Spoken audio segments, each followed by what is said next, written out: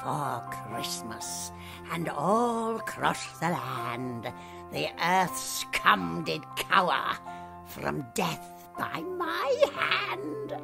All shutters were bolted by cowards in fear, because word had reached earth that Zelda was near.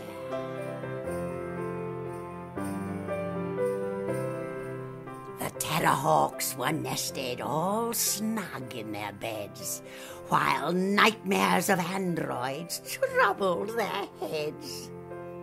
All were prepared with guns primed on the shelf, except for Stewed Apples, who had wet himself.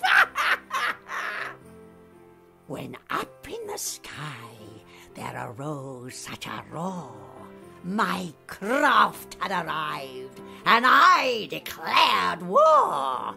Cross to the window Neinstein did dash, but it was no use, for he soon would be ash. And what did he see from his window that night? Just the most radiant, beautiful sight. Me, in my finest, eyes burning with flame. He quivered like Gerry as I called them by name.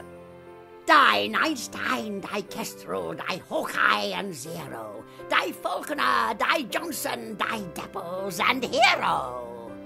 The bombs were all primed, there was nowhere to slink, but then I thought something that made me rethink.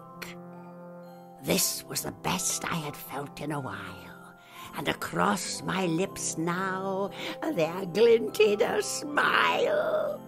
How could I kill them while feeling such pleasure?